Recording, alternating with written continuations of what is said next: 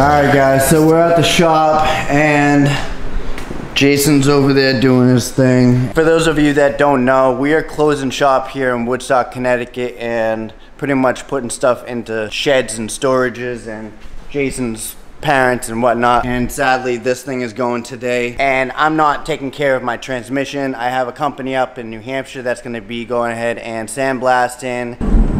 So classic cars right there. That company is gonna be sandblasting. And then giving my parts to a company that they work with to go ahead and powder coat. Alright, so that's classic cars right there, and then Pro Finishing is right next door. Today I'm working on my motor, and I have two packages right here that I want to go ahead and show you guys. One is the second to last alternator known in inventory through Mopar inventory, so dealerships, everywhere else, yeah, so everywhere else is discontinued. And I get the second to last one. My buddy Mike has the last one.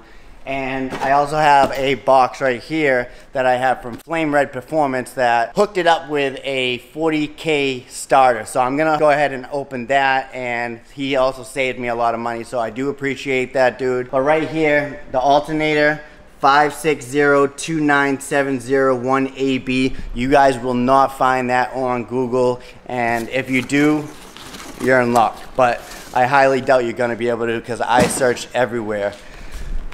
This was open because I showed Jason, but here we go. And mind you guys, it says Denso on it, and Denso is the manufacturer of OEM original equipment for Dodge. So 560-29701AB, Denso, made in Japan. So there it is, pure luck. So thank you to Logan Vermillion. I'm so pumped to be able to pop this on today. Look at this. Now that was pure luck, you guys. Logan, I do appreciate that, dude. I really, really do. I'm not gonna go ahead and go crazy and installing this right now, because I still gotta go ahead and get the hardware. But there it is. Look at that. There we go, OEM, thank God. Alright, and then I have one from Flame Red Performance that I haven't opened. It's a few different parts in here. Wow, dude. God. What the hell? You used the whole roll. It's protected. I'll open it upside down.